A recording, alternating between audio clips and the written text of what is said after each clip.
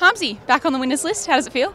Yeah, it's great to be back on the winners list, and obviously you can see behind me, back up in NT. We love it up here in Alice, and yeah, pretty tough game. Port bring the heat, but yeah, it's great to get the win, and yeah, boys are stoked and looking forward to getting back to Melbourne. Goodwin spoke post-match of the selflessness on the team. Did you feel that out there?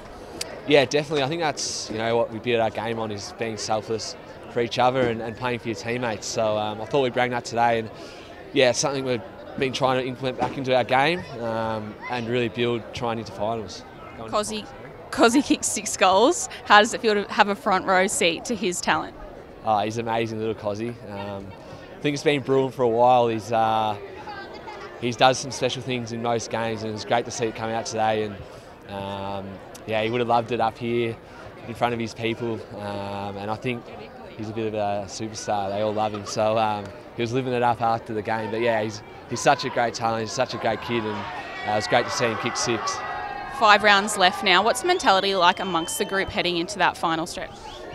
Just keep being selfless, playing team football, and we know if we do that, then the scoreboard should take care of itself. So yeah, got a massive game next week against the Bulldogs, who are a pretty informed team. So yeah, we're looking forward to that. And as I said before, getting back to Melbourne, recovering, 6-day break, and going again.